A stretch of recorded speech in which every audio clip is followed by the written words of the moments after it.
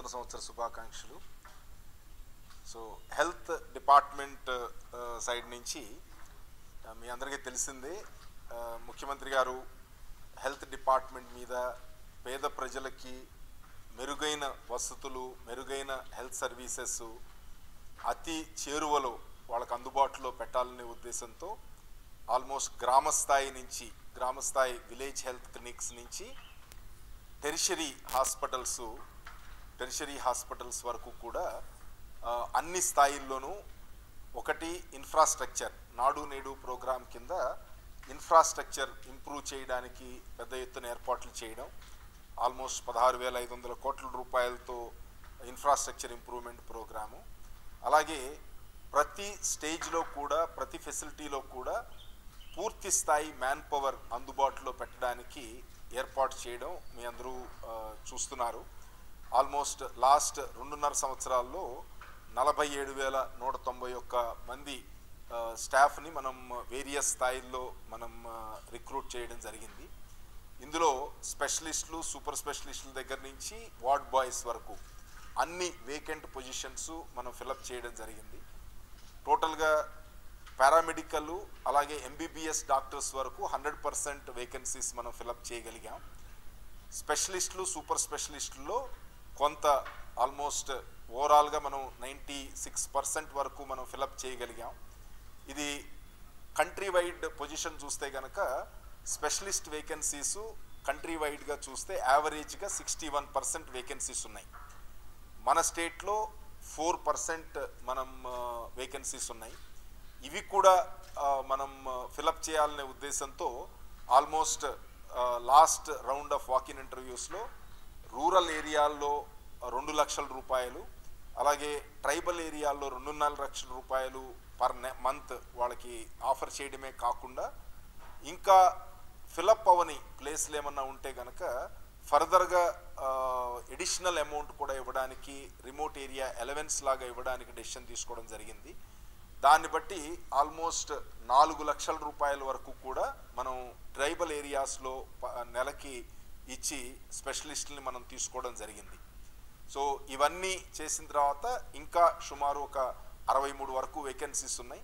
So ఈ vacancies కూడా fill up చేయడానికి రకరకాల మార్గాలు, కలెక్టర్స్కి అక్కడ ఉన్న లోకల్ స్పెషలిస్టులని మనం ఆర్గనైజ్ చేసి 4 గంటలు అప్రాక్సిమేట్గా ఒక 4 గంటలు కనుక వాళ్ళు సర్వీస్ చేయగలిగితే 4 గంటలు కనుక సర్వీస్ చేయగలిగితే కనుక వాళ్ళకి అవర్లీ బేసిస్ మీద అంటే ఆల్మోస్ట్ పర్ డే ఎంతైతే శాలరీ వస్తుందో 4 అవర్స్లో వాళ్ళు స్పెసిఫైడ్ అవర్స్లో కనుక అందుబాటులో ఉంటే కనుక వాళ్ళ సర్వీసెస్ ఆల్మోస్ట్ ఫుల్ శాలరీ వచ్చే రకంగా కూడా రిమోట్ ఏరియాల్లో ఇంకా వేకెన్సీస్ ఉన్న వాటిల్లో చేయడం జరుగుతోంది. దాని తర్వాత ఈ మెయిన్ హాస్పిటల్స్ నుంచి డిస్ట్రిక్ట్ హాస్పిటల్స్ అలాగే ఏరియా హాస్పిటల్స్ వీటిల్లో కొంత స్టాఫ్ని స్ట్రెంగ్థన్ చేసి ఎడిషనల్ డాక్టర్స్ని, స్పెషలిస్ట్ డాక్టర్స్ని తీసుకుని వాళ్ళని రొటేషన్ పద్ధతి మీద ఈ రిమోట్ ఏరియాస్కి అందుబాటులో వాళ్ళ సర్వీసెస్ అందుబాటులో చేయడానికి కూడా యాక్షన్ తీసుకోవడం జరిగింది. సో ఇలా ప్రతి స్థాయిలో కూడా అంటే గ్రామ స్థాయి నుంచి ఆల్మోస్ట్ ఫ్యామిలీ ఫిజిషియన్ ప్రోగ్రామ్ ద్వారా గ్రామ స్థాయికి డాక్టర్సు ప్రతి గ్రామ సచివాలయానికి 2 సార్లు విలేజ్ క్లినిక్ వెళ్ళేటట్టు ప్రతి నెల ఆర్గనైజ్ చేయడం. దాని తర్వాత ఈ ఎన్సిడి అలాగే non communicable diseases, hyper tension, అలాగే డయాబెటీసు, తర్వాత ఇతర ANC antenatal checkups, post natal checkups, అలా రకరకాల వాటిల్లో ఫాలో అప్ యాక్టివిటీ తీసుకోవడానికి ఏర్పాట్లు చేయడం జరిగింది. సో ఇంకొక ముఖ్యమైన అంశం డైట్. దానికి వస్తే కనుక డైట్ మనకి ఆల్మోస్ట్ 2011లో లాస్ట్ రివిజన్ మనం జరిగింది 2011లో. 2011లో 40 రూపాయలు నార్మల్ ఛార్జెస్ డైట్ పేషెంట్కి 3 పూట్ల అంటే బ్రేక్ఫాస్ట్, లంచ్, డిన్నర్కి 40 రూపాయలు ఫిక్స్ చేయడం జరిగింది. సో అది లాస్ట్ ఫ్యూ ఇయర్స్ నుంచి, లాస్ట్ 1 ఇయర్ నుంచి చూస్తే కనుక కాంట్రాక్టర్స్ ఎక్కువ చోట్ల పార్టిసిపేట్ చేయట్లేదు టెండర్స్ ఇచ్చినప్పుడు, కొత్త టెండర్స్ ఇచ్చినప్పుడు. దానికి గల కారణాలు మనం చూసిన తర్వాత ఇక్కడ మనం ఏదైతే పేద ప్రజలకి డైట్ ఏదైతే మనం ఇవ్వాలనుకుంటున్నామో ఆ రేట్కి వర్కౌట్ అవ్వదని మనం దృష్టికి రాగానే ఇమీడియట్గా ముఖ్యమంత్రి గారు అట్లీస్ట్ దాన్ని మెనూ బేస్డ్గా ఎంత ఇస్తే బాగుంటుంది అనేది చెక్ చేసి త్రూఅవుట్ ఆంధ్రప్రదేశ్ అన్ని హెల్త్ ఇన్స్టిట్యూషన్స్లో కూడా ఇంప్రూవ్ చేయమని చెప్పారు. దీనికి సంబంధించి చుట్టుపక్కల ఉన్న రాష్ట్రాలు అన్నిట్లో కూడా వాళ్ళు ఇప్పుడు ఇస్తున్న డైట్ ఛార్జెస్ అవన్నీ కూడా గవర్నమెంట్ ఆఫ్ ఇండియా ఆర్గనైజేషన్స్ అలాగే స్టేట్ గవర్నమెంట్ అన్నీ కూడా ఇస్తున్న డైట్ ఛార్జెస్ స్టడీ చేసిన తర్వాత కమిటీ ఆల్మోస్ట్ డబల్ చేయడానికి రికమెండ్ చేయడం, దానికి సంబంధించిన జియో మనం ఇవ్వడం జరిగింది. సో లాస్ట్ మంతే మనం ఈ జియో కూడా మనం ఇవ్వడం జరిగింది. సో ఇది అంతా కూడా చాలా సిస్టమేటిక్గా ప్రజలు ఎస్పెషల్లీ పేషెంట్స్ యొక్క ఆరోగ్యాన్ని దృష్టిలో పెట్టుకుని వాళ్ళ సౌలభ్యాన్ని దృష్టిలో పెట్టుకుని మనకు ఉన్న ప్రాబ్లమ్ని దృష్టిలో పెట్టుకుని, అంటే ఎవరైతే కాంట్రాక్టర్స్ 40 రూపాయలు చాలా తక్కువ అనే ఉద్దేశంతో రావట్లేదో ఆ ప్రాబ్లమ్ను కూడా దృష్టిలో పెట్టుకుని ఇమీడియట్గా యాక్షన్ తీసుకుని మనం ఇంక్రీజ్ చేయడమే కాకుండా ఇప్పుడు ఎగ్జిస్టింగ్ కాంట్రాక్ట్లు అన్నీ కూడా టెర్మినేట్ చేయమని అందరికీ ఆదేశాలు ఇచ్చాము. అంటే ప్రాపర్గా టెండర్లో కండిషన్ ప్రకారం ఎన్ని నెలలు మనం నోటీస్ ఇవ్వాలో చూసుకుని ఆ టైము వాళ్ళకి కాంట్రాక్టర్కి ఎగ్జిస్టింగ్ కాంట్రాక్టర్కి టైం ఇస్తూ నోటీస్ ఇచ్చి అవన్నీ కూడా క్యాన్సిల్ చేసి కొత్త రేట్లతో టెండర్స్ పిలిచి టెండర్స్ ఫైనలైజ్ చేయమని అందరూ కలెక్టర్స్కి ఆదేశాలు ఇవ్వడం జరిగింది. దాని ప్రకారం మీరు చూస్తూనే ఉన్నారు, పేపర్లో ప్రతిరోజు అడ్వర్టైజ్మెంట్స్ వస్తున్నాయి. అంటే కొత్తగా టెండర్స్ పిలుస్తాం, అంటే ఆల్రెడీ ఎక్కడైతే కాంట్రాక్టర్స్ లేరో వాళ్ళన్నీ కూడా మనం టెండర్స్ పిలవడం జరిగింది. ఎక్కడైతే కాంట్రాక్టర్స్ ఓల్డ్ కాంట్రాక్టర్స్ కాంట్రాక్ట్ మీద ఉన్నారో వాళ్ళని టెర్మినేషన్ నోటీస్ ఇచ్చాం కాబట్టి ఆ నోటీస్ పీరియడ్ని దృష్టిలో పెట్టుకుని మనం టెండర్స్ ఇస్తున్నాము. సో ఈ రకమైన ఏర్పాట్లు చేస్తున్నప్పుడు అండ్ ఇంకొకటి ఈ డైట్ ఛార్జెస్ పేమెంట్ చేయడానికి కూడా గ్రీన్ ఛానల్ పద్ధతిలో ఏ మంత్కి ఆ మంత్ బిల్స్ క్లియర్ చేయమని ముఖ్యమంత్రి గారు చాలా స్పష్టమైన ఆదేశాలు ఫైనాన్స్ డిపార్ట్మెంట్కి ఇవ్వడం జరిగింది. సో ఇప్పుడు ఏదైతే ఒక ప్రధాన పత్రికలో రకరకాల కథనాలు అంటే ఈ డైట్ ఛార్జెస్ బిల్స్ గురించి, డైట్ కాంట్రాక్టర్స్ లేకపోవడం గురించి, వాటన్నిటి గురించి రకరకాల ఫెసిలిటీస్లో ఏదైతే మెన్షన్ చేస్తూ రాశారో, సో ఇవన్నీ కూడా మనం ఆల్మోస్ట్ లాస్ట్ మంత్ మనం 20వ తారీఖున జనరల్గా మన దీని ప్రకారము మన షెడ్యూల్ ప్రకారము 20వ తారీఖున మనం ఈ బిల్స్ అన్నీ అప్లోడ్ చేసినవి అన్నీ కూడా మంత్ ఎండింగ్ లోపు క్లియర్ చేయడానికి ప్రతి మంతు కూడా ఏర్పాటు చేయడం జరిగింది. ఇవన్నీ కూడా ఈరోజు ఏదో పేపర్లోనో లేకపోతే ప్రెస్లోనో వచ్చిందని కాదు, ఈ బిల్స్ అన్నీ కూడా 26వ తారీఖున డిసెంబర్ 26వ తారీఖున మనం ఆల్రెడీ క్లియర్ చేసేసాము. సో ఎక్సెప్ట్ ఈరోజు ఉన్న బిల్స్ ఓన్లీ 94 లక్షల రూపాయలు మాత్రమే. సో ఆల్మోస్ట్ 6 కోట్ల రూపాయల వరకు డిఎంఈ ఇన్స్టిట్యూషన్లో కానివ్వండి, ఏపీ వైద్య విధాన పరిషత్ కానివ్వండి గత నెల 26వ తారీఖునే మనం క్లియర్ చేయడం జరిగింది. అలాగే జన్ని మన సురక్ష యోజన కింద, శిశు రక్షణ యోజన కింద ఆల్మోస్ట్ 13,69 లక్షల రూపాయలు కూడా లాస్ట్ మంత్ 22వ తారీఖునే మనం కలెక్టర్స్ అందరికీ, అంటే వాళ్ళకి డిస్ట్రిక్ట్ లెవెల్ ఇది ఎస్ఎన్ఏ అకౌంట్ కాబట్టి ఇది డిస్ట్రిక్ట్ లెవెల్ పేమెంట్స్ కోసం రిలీజ్ చేయడం జరిగింది. So diet ఛార్జెస్లో top most important diet charges ఒక్కటే కాదు, హెల్త్ రిలేటెడ్ సర్వీస్ ప్రొవైడర్స్ అందరి బిల్స్ కూడా చాలా ఎక్స్ట్రాడినరీ కేర్ తీసుకుని ఇవి చాలా పీరియాడికల్గా ప్రతి మంత్ కూడా క్లియర్ చేయడానికి ప్రభుత్వం తరపున అన్ని రకాల యాక్షన్ తీసుకుంటున్నాము. జస్ట్ ఉదాహరణ చూస్తే కనుక ఆల్మోస్ట్ సాలూరులో ఏదో ఆల్మోస్ట్ 12 లక్షల రూపాయల బిల్స్ పెండింగ్ ఉంది అంటున్నారు. మొత్తం బిల్స్ క్లియర్ చేయడం జరిగింది. ఇందులో 1,40,000 రూపాయలు మాత్రమే ఈ బిల్స్ పెండింగ్ ఉన్నాయి. ఇవి కూడా మన జేఎస్ఎస్వై కింద మనం ఇచ్చిన అమౌంట్ నుంచి ఈ 5th జనవరి లోపు వాళ్ళకి క్లియర్ చేయడం జరుగుతుంది. అలాగే పార్వతీపురంలో కూడా చాలా బిల్స్ పెండింగ్ ఉన్నాయని, పెద్ద ఎత్తున బిల్స్ పెండింగ్ ఉన్నాయని ఆల్మోస్ట్ 12 లక్షలు అని చెప్తే ఇందులో 9,78,000 రూపాయలు 26వ తారీఖునే డిసెంబర్ 26వ తారీఖునే ఆల్రెడీ క్లియర్ కూడా చేయడం జరిగింది. సో అలాగే మన ఫర్దర్ బిల్స్ మన ఇక్కడ డిసెంబర్కి సంబంధించిన బిల్స్ మనం అప్లోడ్ చేయడానికి యాక్షన్ తీసుకోవడం జరుగుతోంది. జేఎస్ఎస్కే నుంచి ఏదైతే డబ్బులు ఉన్నాయో ఆ బ్యాలెన్స్ డబ్బులు కూడా మనం రిలీజ్ చేయడం జరుగుతుంది. సో అలాగే బాడంగి విజయనగరంలో కూడా 4,87,000 గురించి మాట్లాడారు. ఆల్మోస్ట్ కొంత అమౌంట్ ఆల్రెడీ 26 డిసెంబర్న క్లియర్ చేశాము. ఈ బ్యాలెన్స్ జేఎస్ఎస్కి కూడా ఈ క్లియర్ చేయడం జరుగుతోంది.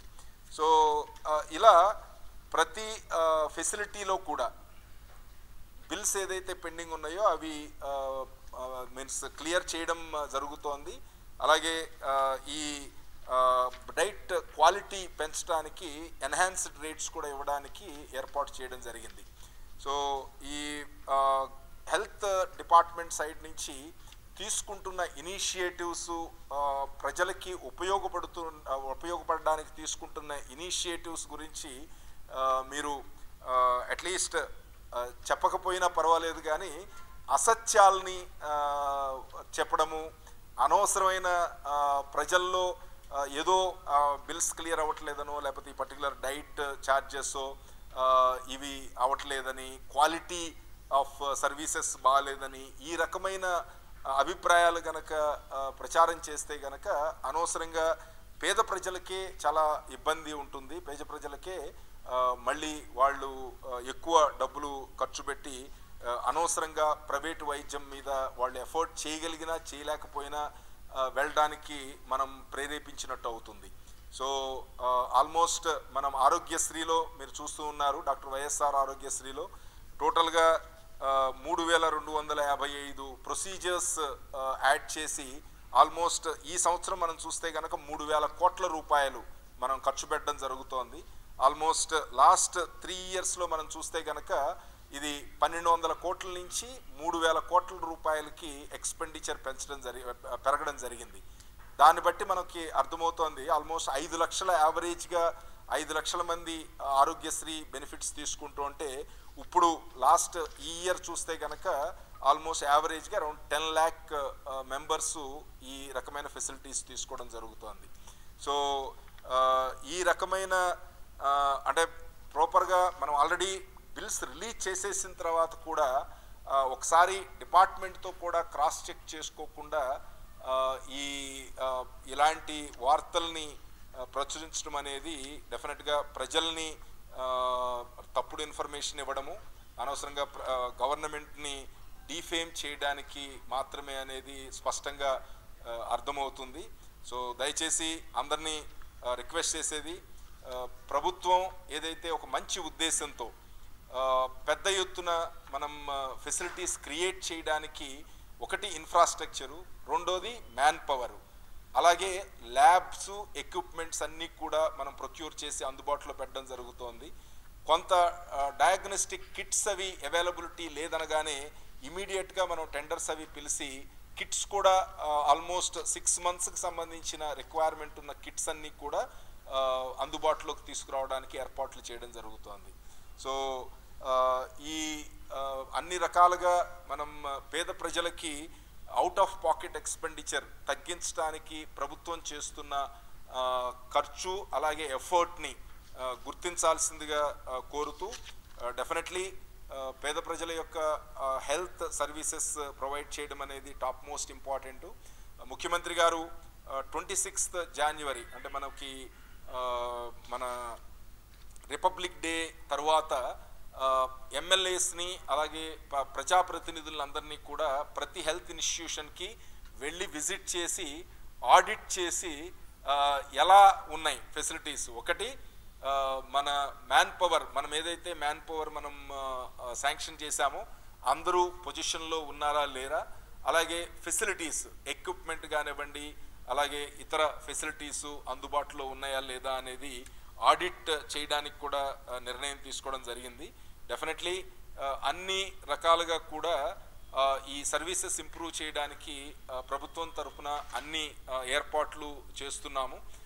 డెఫినెట్లీ ఇప్పుడు ఆల్మోస్ట్ ఇంత పెద్ద సిస్టంలో 1,00,000 మంది ఎంప్లాయీసు, అలాగే ఆల్మోస్ట్ 16,000 కోట్ల రూపాయలతో వర్క్స్ జరగడము. సో ఆల్మోస్ట్ 175 సిహెచ్సిస్ కానివ్వండి, 54 ఏరియా హాస్పిటల్స్ కానివ్వండి, 12 మన డిస్ట్రిక్ట్ హాస్పిటల్స్ కానివ్వండి. సో ఇన్ని 11 main medical colleges, attached hospitals. So వీటన్నిటిలో 100% పర్ఫెక్ట్గా అంతా ఉందని ఎవరూ గ్యారంటీ ఇవ్వలేము.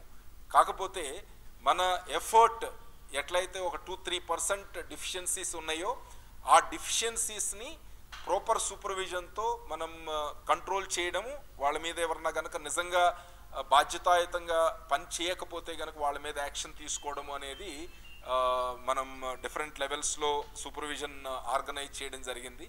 ఇప్పుడు ఆల్మోస్ట్ ఫేస్ రికగ్నిషన్ సిస్టమ్ అన్ని హెల్త్ ఇన్స్టిట్యూషన్లో కూడా కంపల్సరీ చేయడం జరిగింది. హెల్త్ డిపార్ట్మెంట్కి ఆల్మోస్ట్ ప్రతిరోజు 3 సార్లు ఫేస్ రికగ్నిషన్ అటెండెన్స్ కూడా కంపల్సరీ చేయడం జరిగింది.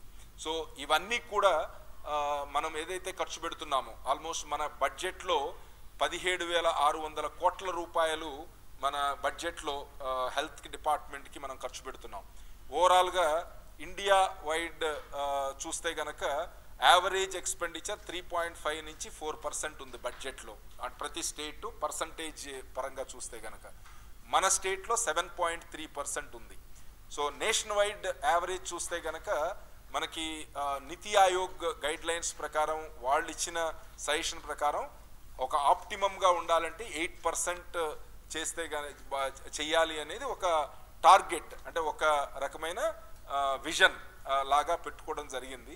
But almost average other states చూస్తే అరౌండ్ 4% కన్నా తక్కువ ఉన్న స్టేజ్లో మన రాష్ట్రంలో ఆల్మోస్ట్ పేద ప్రజల వైద్యం మంచి వైద్యం అందాలి అనే ఉద్దేశంతో ఆల్మోస్ట్ 7.3% మనం ఖర్చు పెడుతూ ఆల్మోస్ట్ 47,000 మంది ఎక్స్ట్రా మ్యాన్ పవర్ తీసుకుని, అలాగే ఈ ఇన్ఫ్రాస్ట్రక్చర్ ఇంప్రూవ్మెంట్ చేయడంలో భాగంగా చేస్తున్న దాన్ని అట్లీస్ట్ అప్రిషియేట్ చేయవలసిందిగా కోరుతూ, జస్ట్ చిన్న చిన్న లోపాలని భూతద్దంలో చూపించి, సో అది టోటల్గా ప్రజల్లో అపోహలు కలిగేటట్టు, సర్వీసెస్ మీద నమ్మకం పోయేటట్లు ఇంటెన్షనల్గా ఈ గవర్నమెంట్ని డీఫేమ్ చేయడానికి ఇలాంటి వార్తలు రాయొద్దని అది మా రిక్వెస్ట్ చేస్తున్నాము. సో హెల్త్ డిపార్ట్మెంట్ సైడ్ నుంచి మనం తీసుకుంటున్న యాక్షన్స్ ఒకసారి తెలియచేద్దాము. అట్లీస్ట్ రైట్ మెసేజ్ ప్రజలకి వెళ్ళాలనే ఉద్దేశం, మీ ద్వారా వెళ్ళాలనే ఉద్దేశంతో ఈరోజు ఈ మీటింగ్ పెట్టడం జరిగింది.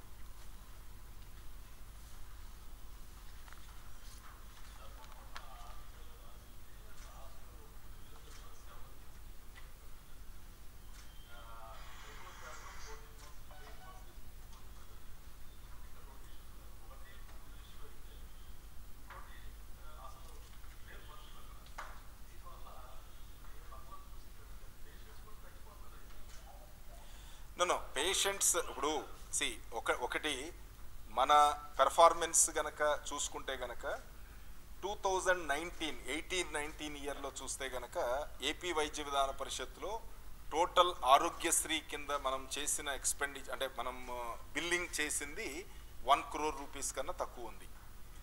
వేరేస్ ఇప్పుడు మనం చూస్తే కనుక ప్రతి మంత్ యావరేజ్ 12 crores బిల్లింగ్ చేస్తున్నాము. Average per month no Aarogyasri billing, ఆరోగ్యశ్రీలో మనం బిల్లింగ్ 2018-19లో మొత్తం ఎంటైర్ ఏపీ వైద్య విధాన పరిషత్ ఎంటైర్ స్టేట్లో 1 కోటి రూపాయలు వస్తే, ఇప్పుడు ఈ సంవత్సరం almost average monthly billing 12 crores చేస్తున్నాం. అంటే 150 కోట్ల రూపాయలు ఈ సంవత్సరం ఒక్క ఏపీ వైద్య విధాన పరిషత్తులో, మనం డిఎంఈ ఇన్స్టిట్యూషన్స్ కాకోకుండా నేను మాట్లాడుతున్నాను. సో న్యాచురల్గా ప్రజలు ఆప్షన్ ఉంది, అంటే ప్రైవేట్ ఇన్స్టిట్యూషన్స్కి వెళ్ళొచ్చు, ఎంపానల్డ్ హాస్పిటల్కి వెళ్ళొచ్చు, గవర్నమెంట్ హాస్పిటల్కి రావచ్చు. సో గవర్నమెంట్ హాస్పిటల్కి విల్లింగ్గా వస్తున్నారు అంటే ఇక్కడ ఫెసిలిటీస్ ఇంప్రూవ్ అయితే వస్తున్నారా, లేకపోతే ఫెసిలిటీస్ ఇంప్రూవ్ అవ్వకపోయినా ఏదో బలవంతంగా మనం తీసుకొచ్చి కూర్చోబెడుతున్నామా? సో అంటే మనం అనేది చిన్న చిన్న ప్రాబ్లమ్స్ ఉంటాయి. 40 రూపీస్ డెఫినెట్లీ మూడు పూట్ల భోజనం పెట్టడం అనేది ఇంపాసిబుల్. సో అందుకనే మనం కూడా ఏంటంటే ఈ కోవిడ్ టైంలో మనం చాలా ఎక్కువ రేట్ ఇచ్చి ఆల్రెడీ మనం పెట్టాం కాబట్టి ఇది అంత ఫోకస్ రాలేదు. ఎప్పుడైతే మనం పీరియాడికల్ రివ్యూస్లో మన చాలా హాస్పిటల్స్లో ఆల్మోస్ట్ ఒక 30 దాకా హాస్పిటల్స్లో స్టేట్లో కాంట్రాక్టర్స్ ముందుకు రావట్లేదు లేటెస్ట్ టెండర్స్లో అని మన నోటీస్కి రాగానే ఇమీడియట్గా ఒక కమిటీని ఏర్పాటు చేయడం జరిగింది. చుట్టుపక్కల స్టేట్స్లో చుట్టుపక్కల ఇన్స్టిట్యూషన్స్లో ఉన్న గవర్నమెంట్ ఆఫ్ ఇండియా ఇన్స్టిట్యూషన్స్లో ఎంత ఇస్తున్నారు అనేది టోటల్ డేటా తీసుకోవడం జరిగింది. సో అది ఇమీడియట్గా ఇచ్చాము. సో ఎగ్జిస్టింగ్ కాంట్రాక్టర్ అయ్యేంత వరకు వెయిట్ చేయకోకుండా, ఎందుకంటే బెటర్ ఫెసిలిటీ రావాలి, ఇమీడియట్గా టెర్మినేట్ చేస్తే వాళ్ళు కోర్టుకి వెళ్తారు. సో అందుకని టెండర్లో 2 నెలలు నోటీస్ పీరియడ్ ఇచ్చారా, 3 నెలలు నోటీస్ పీరియడ్ ఇచ్చారా అని చూసి ఆ నోటీస్ పీరియడ్ని దృష్టిలో పెట్టుకుని దాని వరకు మీరు టెండర్ వాడికి టెర్మినేషన్ నోటీస్ ఇచ్చి అది కంప్లీట్ అవ్వగానే ఇమీడియట్గా మనం తీసుకోమని చెప్పాము. 30 సో 45 అంటే సిహెచ్సిలో మెయిన్గా ఎక్కువ సిహెచ్సి, ఎందుకంటే సిహెచ్సిలో 30 బెడెడ్ 30 బెడ్లో మనం 80% అందులో ఫిలప్ అయినాయి అనుకున్నా 20-25 మంది కన్నా ఎక్కువ ఉండరు. సో న్యాచురల్గా తక్కువ మంది ఉంటారు కాబట్టి వాడికి స్కేల్ వర్కౌట్ అవ్వదు. ఏది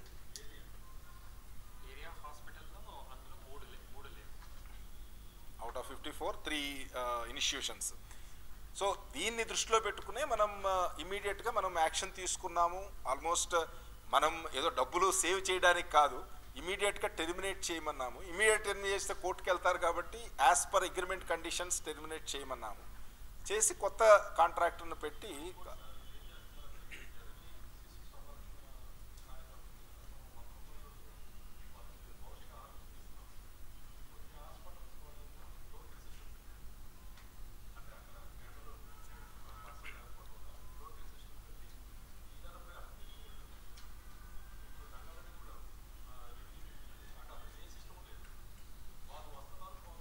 అదే అందుకనే ఇవన్నీ కూడా స్ట్రీమ్ లైన్ చేసే 80 రూపీస్ వీళ్ళకైతే ఏదైతే పెట్టామో 100 రూపీస్ వాళ్ళకి జన్నీ సంరక్షణ యోజన కింద ఉంది కాబట్టి సో 100 రూపీస్ పెట్టి కంపల్సరీగా ఇప్పుడు ఫ్రెష్ కాంట్రాక్టర్ని సప్లై చేయాలని వాళ్ళకి ఎడిషనల్ ఐటమ్స్ పౌష్టికాహారం ఇచ్చే దాంట్లో ఎడిషనల్ ఐటమ్స్ ఇవ్వాలి అని డిసైడ్ చేయడం జరిగింది.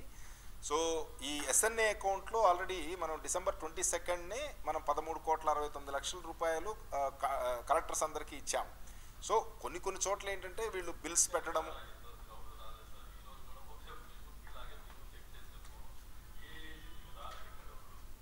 ఈ బిల్స్ అన్నీ పడినాయి. ఆ బిల్స్ పడినాయి అన్ని సిఎఫ్ఎంఎస్ ఇచ్చారు కదా. ఇంకా గ్రౌండ్ అంటే ఇంకేంటి, వాడు బ్యాంక్ అకౌంట్లో పడింది, వాడు జేబులో తీసుకెళ్ళి పెడతానా ఏంటి? అలా కదా మీరు చెప్పే. ఇప్పుడు ఏదో ఒక రకంగా గవర్నమెంట్ని క్రిటిసైజ్ చేయాలి అంటే చేయొచ్చు. అందుకనే ఇప్పుడు ఇక్కడ సిఎఫ్ఎంఎస్లో ఒకటి జేఎస్ఎస్కేలో మనం ఎస్ఎన్ఏ అకౌంట్ బ్యాంక్ అకౌంట్కి పంపిస్తున్నాం, కలెక్టర్ ఆధ్వర్యంలో ఉన్న బ్యాంక్ అకౌంట్కి. అక్కడి నుంచి అతని కాంట్రాక్టర్కి ట్రాన్స్ఫర్ అవ్వాలి. రెండో సిస్టమ్ ఏమిటి, బడ్జెట్ నుంచి ఇచ్చేది సిఎఫ్ఎంఎస్లో అప్లోడ్ చేస్తాము. ఒకసారి సిఎఫ్ఎంఎస్లో అప్లోడ్ చేసిన తర్వాత సిఎఫ్ఎంఎస్లో డైరెక్ట్గా కాంట్రాక్టర్ అకౌంట్కి వెళ్ళిపోతుంది. వాడు నేను చూసుకోలేదు నా అకౌంట్ అంటే నేనేం చెప్పను. అతను మేము 26th ఈవెన్ బిల్ ఇప్పుడు మీరేదో రాశారని మేమేమి ఇప్పుడు చెప్పట్లేదు కదా. సో 26th నాడే అందరికి క్రెడిట్ అయిపోయినాయి. మనం ఏమనుకున్నాము, ముఖ్యమంత్రి గారు చాలా స్పష్టమైన ఆదేశాలు ఇచ్చారు. కొన్ని ఏదైతే గ్రీన్ ఛానల్ పేమెంట్స్ ఇవ్వాలో ఇలాంటి ఇంపార్టెంట్ చిన్న కాంట్రాక్టర్స్ ఉంటారు, వాళ్ళకి ఇబ్బంది అవుతుందని 20th నాటికి ఏమేమి ఉండాలి అనేది టోటల్ టోకెన్ నెంబర్స్ అవన్నీ ఇస్తే కనుక మంత్ ఎండింగ్ లోపు అంటే 26th 27th లోపు అది క్లియర్ చేసేటట్టు ఒక ఆర్గనైజేషన్ పెట్టుకున్నాము. సో దాని ప్రకారమే 26th క్లియర్ అయిపోయినాయి. సో ఈరోజు మళ్ళీ ఈరోజు రాసి అసలు అన్నీ పెండింగ్ ఉన్నాయి, దీనివలన సర్వీసెస్ ఇంప్రూవ్ అవ్వట్లేదు అంటే ఓకే 40 రూపాయలకి ఏ క్వాలిటీ ఫుడ్ వస్తుందనేది నువ్వు అడగొచ్చు. అందుకని అది మేము గమనించే సో ఇమీడియట్గా మనం యాక్షన్ తీసుకోవడం జరిగింది. సో డెఫినెట్గా అంటే ఏంటంటే గవర్నమెంట్ ఈ పర్టికులర్ దాంట్లో చేస్తున్న ప్రయత్నం ప్రజలకి మెరుగైన వైద్య సదుపాయాలు అందాలి అని చేస్తున్న ప్రయత్నం. ఫ్యామిలీ ఫిజిషియన్ ప్రోగ్రామ్ కూడా ఆల్మోస్ట్ 21 అక్టోబర్న మనం స్టార్ట్ చేశాము. 21 అక్టోబర్ నుంచి ఇప్పుడు వరకు మనం చూస్తే కనుక ఇప్పుడు ఆల్మోస్ట్ చాలా సక్సెస్ఫుల్గా రన్ అవుతోంది. ఇప్పుడు ఎవరైనా ఓపెన్గా ఎవరైనా వెళ్ళి చెక్ చేయొచ్చు. అంటే మనం కోఆర్డినేషన్ అంటే విలేజ్ స్టాఫ్కి పిహెచ్సి డాక్టర్కి కోఆర్డినేషన్ పెరిగింది. అలాగే మన డేటా స్క్రీన్ డేటా ఏదైతే ఉందో దాని ద్వారా మనం మెడిసిన్స్ అవి ఎఫెక్టివ్గా మనం డిప్లాయ్ చేయగలుగుతున్నాము. ఆల్మోస్ట్ 67 రకాల మెడిసిన్స్ ఆల్మోస్ట్ అంటే 1-2 మళ్ళీ నువ్వు వెళ్ళి చెక్ చేసుకుని ఈ 2 లేవని అనొచ్చు. బట్ రియల్ టైం బేసిస్ మీద మనం పిహెచ్సిలో ఎడిషనల్ బఫర్ కూడా పెట్టాము. సో అది కూడా మనం వాళ్ళు పిహెచ్సిలో ఏదన్నా కనుక నిజంగా ఫాస్ట్గా అయిపోతే కనుక పిహెచ్సిలో తీసుకోవాలని అంటే మన ఉద్దేశం ఒకటే. ఇప్పుడు ఆల్మోస్ట్ ప్రివెంటివ్ హెల్త్ మీద మనం ఎంత ఎక్కువ ఫోకస్ పెడితే కనుక క్యూరేటివ్ ఆస్పెక్ట్ మీద అంత ప్రెషర్ తగ్గుతుంది అని. సో ప్రివెంటివ్గా కనుక సపోజ్ బీపీ డయాబెటీస్ ఉన్న వాళ్ళకి ప్రతి మంత్ వాళ్ళు కనుక రెగ్యులర్గా మెడికేషన్ తీసుకునేటట్టు కనుక మనం మోటివేట్ చేసి వాళ్ళకి కనుక సప్లై చేయగలిగితే అల్టిమేట్గా ఒక 3 నుంచి 5 సంవత్సరాల లోపు ఆరోగ్యశ్రీ ఎక్స్పెండిచర్ తగ్గాలి. అది మన ఇండికేటరు. మనం సక్సెస్ఫుల్ అయ్యామా లేదా అనేది అది ఇండికేటరు.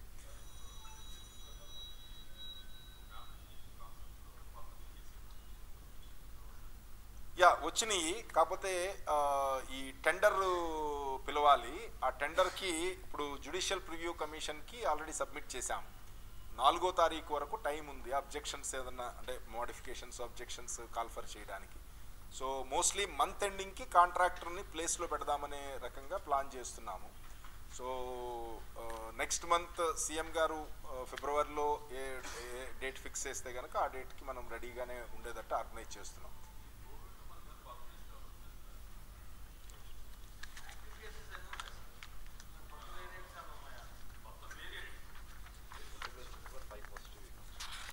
ఇప్పుడు అంటే కోవిడ్ మేనేజ్మెంట్లో మనం చూస్తే కనుక ఆల్మోస్ట్ ఒక నోట్ అది కస్తూరి గారికి పంపించాను, సాఫ్ట్ కాపీ వచ్చిందా?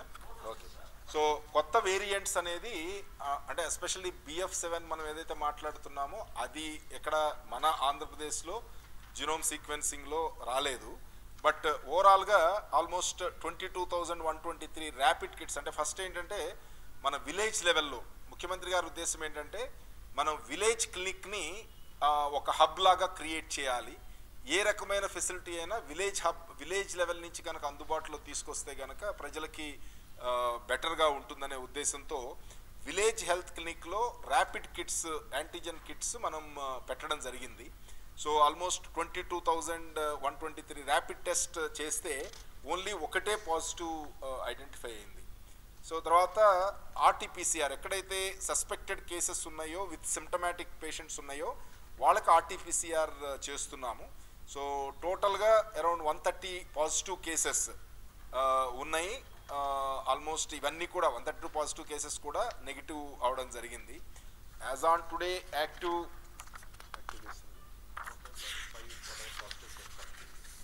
సో ఓన్లీ 5 కేసెస్ మాత్రమే యాక్టివ్ కేసెస్ ఉన్నాయి.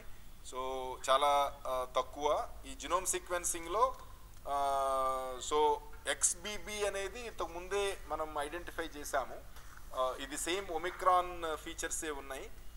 ఏ రకమైన మేజర్ హాస్పిటలైజేషన్ కూడా ఏమీ లేదు. So almost government of India ఇచ్చిన గైడ్లైన్స్ ప్రకారం టోటల్గా అన్ని ఫెసిలిటీస్ అన్నీ కూడా మనం డ్రై రన్ చేసుకోవడం జరిగింది. ర్యాండమ్ మన చెక్కింగ్ చేసుకోవడం జరిగింది. సో అన్ని రకాల ఫెసిలిటీసు అందుబాటులో ఉన్నాయి. సో వ్యాక్సినేషన్ ఇప్పుడు మనకి యాజ్ ఆన్ టుడే మన దగ్గర వ్యాక్సిన్స్ గవర్నమెంట్ ఆఫ్ ఇండియా ఇచ్చినవి కంప్లీట్ అయినాయి. సో బ్యాలెన్స్ ఇప్పుడు గవర్నమెంట్ ఆఫ్ ఇండియా ఇచ్చిన దాని ప్రకారం ముఖ్యమంత్రి గారు మన 60+ ఏజ్ గ్రూప్కి ఫస్ట్ ప్రయారిటీ ఇవ్వమన్నారు. సో 73% మనకి ప్రికాషన్ డోస్ ఆల్రెడీ ఇంతకుముందు కంప్లీట్ చేశాము. బ్యాలెన్స్ 33% చేయాలి. సో ఇవి ఈ పర్టికులర్ ఇది అయిపోయింది 27%. దాని తర్వాత మనం 45 to 59 చేస్తాము. అలా జస్ట్ మనకి ఎందుకంటే వనరబిలిటీ పాయింట్ ఆఫ్ వ్యూలో డిజైన్ చేయడం జరుగుతుంది. యా అది త్రూఅవుట్ ద కంట్రీ వాళ్ళు చేయాలి కాబట్టి షెడ్యూల్ ఇంకా ఇండికేట్ చేయలేదు. సో ఇప్పుడు ఇంటర్నేషనల్ ట్రావెల్కి ఇప్పుడు మ్యాండేటరీ ఆర్టీపీసీఆర్ చేయడం అవన్నీ గైడ్ లైన్స్ మీరు చూశారు. సో దానికి ఇప్పుడు మనకి ఇంటర్నేషనల్ ఫ్లైట్స్ చాలా లిమిటెడ్గా ఉన్నాయి. బట్ ఏమైనప్పుడు కూడా అక్కడ ఇంటర్నేషనల్ పాసెంజర్స్ అందరినీ కూడా చెక్ చేయడం జరుగుతుంది. వైజాగ్ను విజయవాడ కూడా just weekly. Kuwait so Kuwait, Muscat, Sharjah and Kuwait. So ఇవి ఈ ప్రికాషన్స్ అన్నీ కూడా తీసుకోవడం జరుగుతుంది. అలాగే కోవిడ్ ఇన్స్టెంట్ ఆర్డర్స్ ఎప్పటికప్పుడు అప్డేట్ చేస్తూ ఇస్తున్నాం.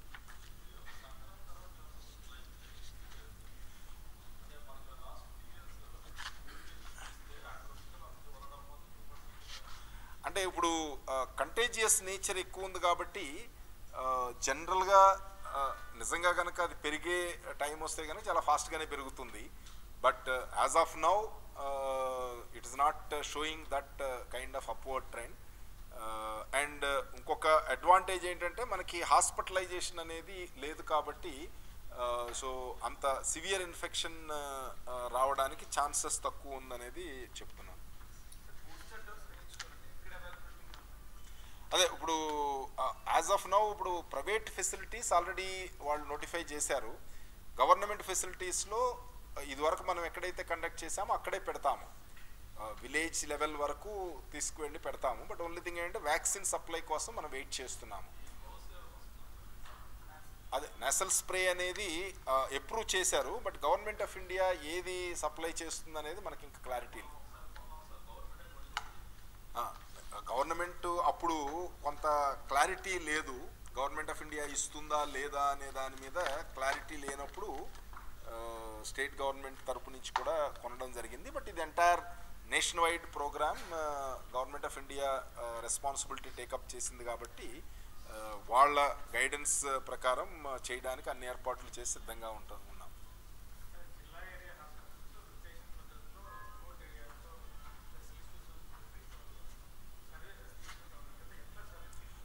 ఇప్పుడు ఒక పర్టికులర్ డిస్ట్రిక్ట్లో కనుక ఒక పర్టికులర్ స్పెషలైజేషన్ 4 వేకెన్సీస్ ఉన్నాయి అనుకోండి. ఈ 4 వాళ్ళు అక్కడ రిమోట్ ఏరియాకి వెళ్ళడానికి ఇంట్రెస్ట్ లేదు కాబట్టి డాక్టర్స్ వెళ్ళట్లేదు. ఈవెన్ మీరు ఎంత కావాలో అడగండి అని చెప్పినా వాళ్ళు కోట్ ఇవ్వడానికి కూడా ముందుకు రావట్లేదు. దానికి ఆల్టర్నేటివ్ ఏంటంటే ఆ 4 ఎడిషనల్ పోస్టులని డిస్ట్రిక్ట్ హాస్పిటల్లోనే మనం తీసుకుని అక్కడ ఉన్న సపోజ్ గైనకాలజిస్టులు ఆల్రెడీ అక్కడ 4 ఉన్నారు, ఇంకొక 4 మనం తీసుకున్నాము. ఈ 8 మందిని రొటేషన్ బేసిస్ మీద 1 వీక్ మంత్లీ ఒక 1 వీక్ మీరు ఆ పర్టికులర్ ఫెసిలిటీలో సర్వీసెస్ ఇవ్వండి అనేది ఆర్గనైజ్ చేస్తున్నాం. సో సచ్ దట్ వాళ్ళు కంటిన్యూస్గా అక్కడే ఉండే ఇది కాకోకుండా అట్లీస్ట్ మేము ఒక 1 వీక్ కనుక అక్కడ పనిచేస్తే కనుక మిగతా 3 వారాలు డిస్ట్రిక్ట్ హెడ్ క్వార్టర్స్లో మనం ఉండొచ్చు అనే రకమైన కాన్ఫిడెన్స్ కోసం.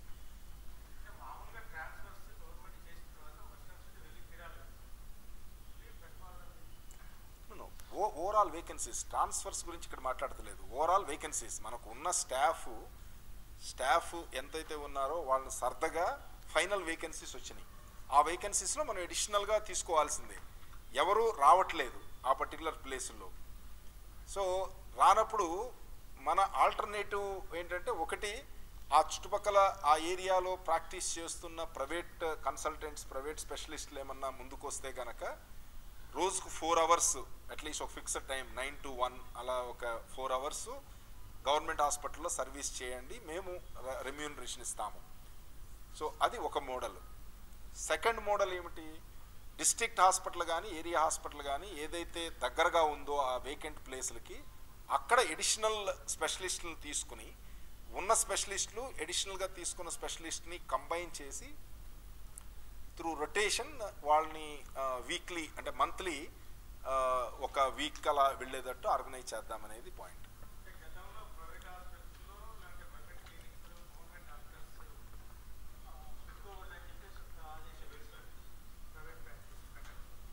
ఇప్పుడు ఇది ప్రైవేట్ ప్రాక్టీస్ కాదు, మనం అంటే let us not unnecessarily get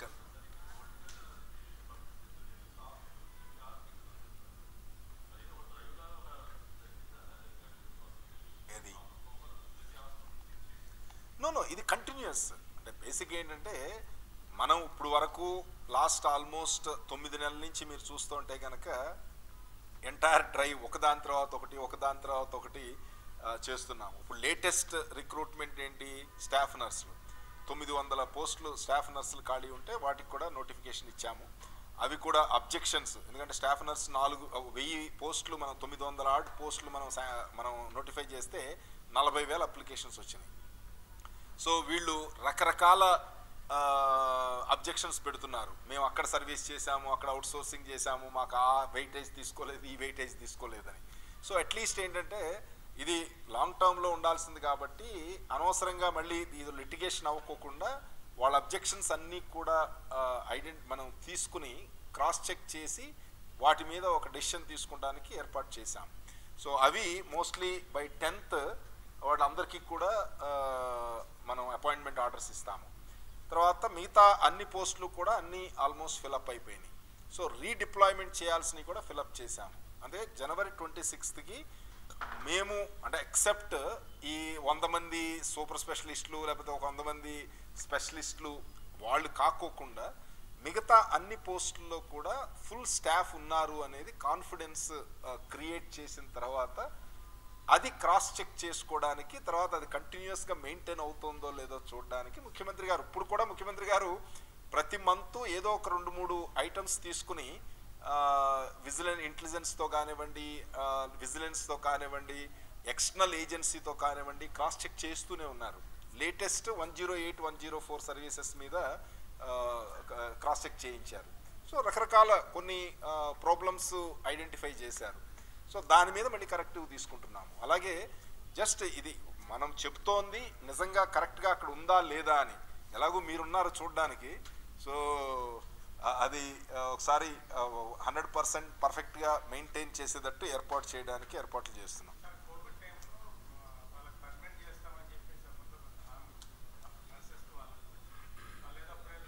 అంటే అప్పుడు ఇప్పుడు క్యాబినెట్ సబ్ కమిటీ ఒక ఇష్యూ మీద ఉన్నప్పుడు అనవసరంగా దాన్ని మనం ఇక్కడ చర్చించడం అనవసరం.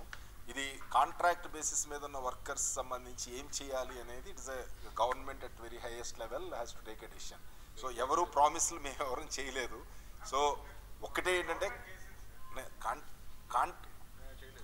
కాంట్రాక్ట్